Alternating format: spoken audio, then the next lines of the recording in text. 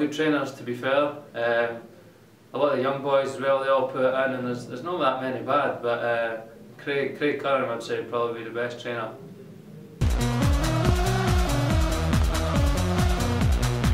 Worst trainer, Robbie Williams by a country mile, and that's all I've got to say about that.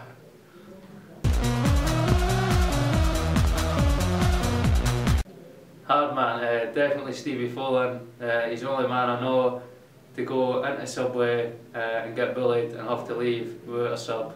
So definitely go for him. There's a better story behind that, but I can't let you into it.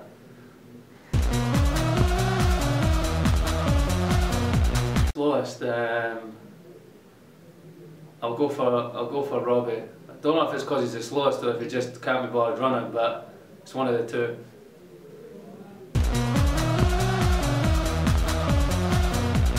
Quickest, there's a few quick.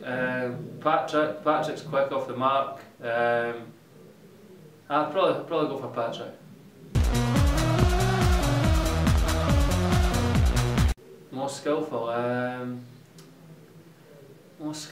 I think I'll go for Val. I like wee Val.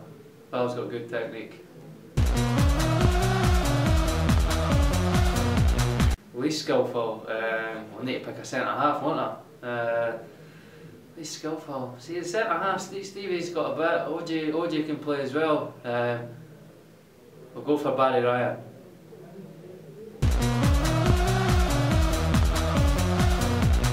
Most vain, Stevie Folin by a country mile again, and everybody already knows that.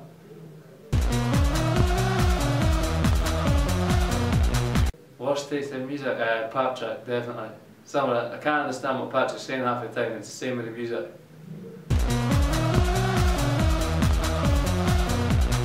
The best dress sense?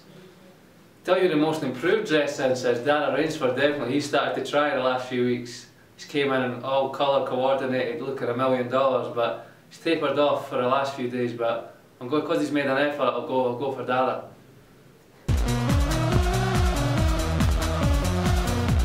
Worst dress sense. There's a few that I've left, unfortunately, that would have been prime candidates. But you know, some people don't seem to tend to try as much for training. But I'll have to go for one of the older. But I'll go for Barry Ryan as well. Don't think you'll like me saying that, but that's what I'm going for.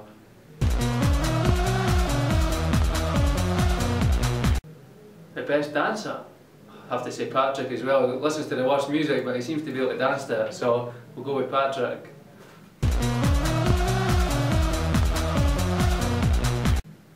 The worst dancer? I've not seen all the boys dance, you see, but going on his lack of productivity in the nightclubs, I'll go for Robbie. Robbie can't be a great dancer because he can't manage to get a girl anywhere.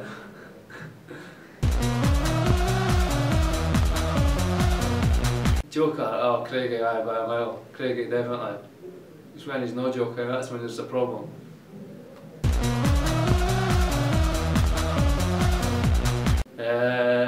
Rory Gaffney, he's got a good strike. When he connects well, he can hit it, he's powerful.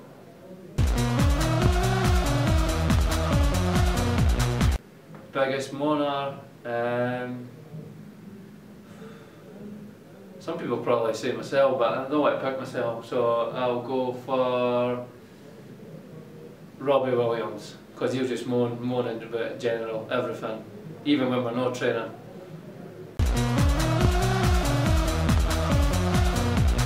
Future manager, I'll go for Rory as well, Robbie as well, because he thinks he's the assistant just now anyway, so according to him he's next in line, so we'll see how he does.